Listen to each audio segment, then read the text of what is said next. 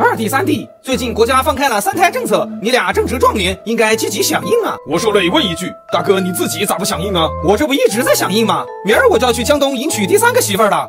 让你生3胎，能让你娶仨媳妇儿啊？你懂什么？这叫3胎未动，粮草先行。那俺也要娶仨媳妇儿。别闹！你俩没娶过仨媳妇儿，不知道有3个媳妇儿的痛苦啊！只有我这样的高质量男性才有能力在夹缝中求生存。你质量高，俺质量也不低呀，俺有250斤呢。三弟，大哥指的不是重量。哎，对溜。不过大哥，你娶了仨媳妇儿才生一个阿斗，你那质量好像也不太行啊。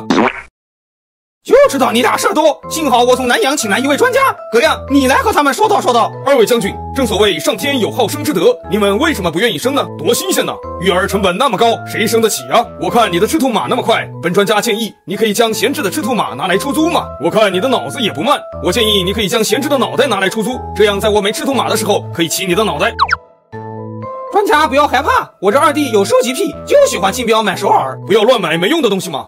那他平时卖什么？卖破绽。二哥最擅长用拖刀计卖个破绽。那以后少买首尔，多卖破绽，慢慢的不就发家致富了吗？专家言之有理啊。二弟你终于开窍了，那不如让甘夫人去曹操那儿卖个破绽，赚的肯定更多。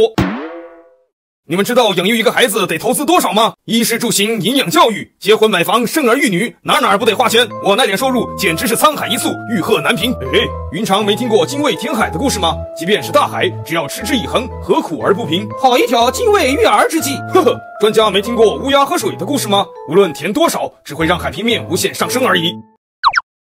刘老板，你这二弟有点东西啊！他每晚自读，储备丰富。你还是先对付我三弟吧。一德，听闻你颇有家资，为何也不愿意生孩子呢？因为俺没媳妇儿。为何没有媳妇儿？因为俺没房。为何没有房？首付够了，但俺还不起房贷。为何还不起房贷？这个俺倒是没研究过。正是因为你没孩子呀。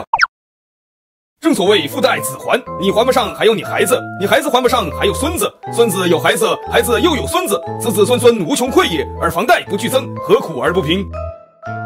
好一条愚公还贷之计，专家言之有理呀！三弟，你终于开窍了，只是中间的过程太繁琐了，能不能跳过买房娶媳妇儿，直接有个儿子？这有何难？你不见董卓吕布之事乎？对呀，俺认个义子不就行了？你认过以后还可以换我接着认。好一条共享儿子之计，不是这不扯犊子吗？这招董卓定远不早就用过了吗？下场你们都看到了。是啊，不是亲儿子，谁愿意帮你们还房贷？必须要亲生的，必须要亲生的。哎，大哥，你不是有仨媳妇儿吗？把闲置的甘夫人租给俺呗。